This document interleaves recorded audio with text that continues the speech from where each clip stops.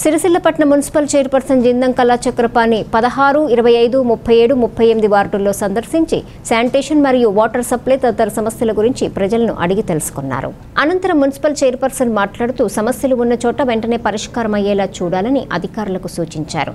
ఈ కార్యక్రమంలో municipal commissioner Sammaiah, కౌన్సిలర్లు గుడ్ల శ్రీనివాసు, కూడికల రవికుమారు, దిడ్డి మాధవిరాజు, గూడూరి భాస్కర్, టీఆర్ఎస్ నాయకులు దిడ్డి రాజు, మున్సిపల్ సిబ్బంది పాల్గొన్నారు.